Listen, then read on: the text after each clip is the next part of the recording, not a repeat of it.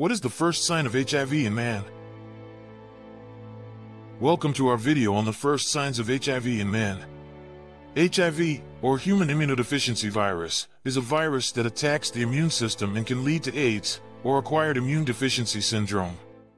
HIV is primarily spread through sexual contact, but it can also be transmitted through shared needles or from mother to child during childbirth or breastfeeding.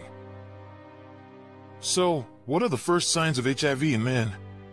Unfortunately, many people do not experience any symptoms during the early stages of HIV infection, which is known as the acute HIV infection stage.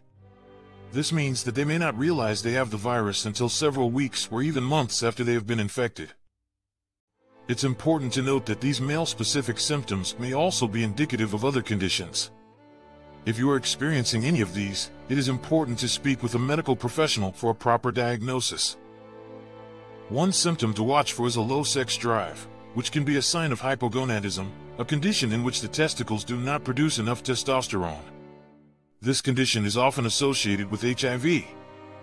Hypogonadism can also cause a range of other symptoms, including erectile dysfunction, depression, fatigue, infertility, decreased hair growth on the body and face, and breast tissue growth.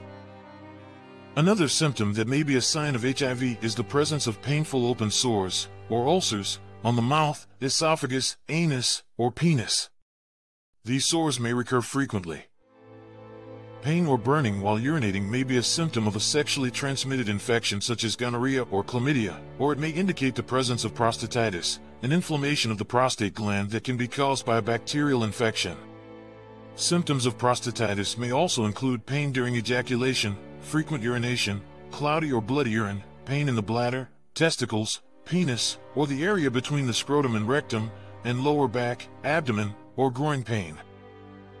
In addition to these male-specific symptoms, there are other symptoms that are important for both men and women to be aware of, such as persistent fatigue, rapid weight loss, fever, night sweats, and frequent infections. If you are experiencing any of these symptoms, it is important to speak with a medical professional for a proper diagnosis and treatment. In conclusion, the first signs of HIV in men can be subtle or even non-existent, but it's important to get tested if you think you may have been exposed to the virus. Early diagnosis and treatment can help prevent the virus from progressing to AIDS and can also help you stay healthy for longer. Thank you for watching.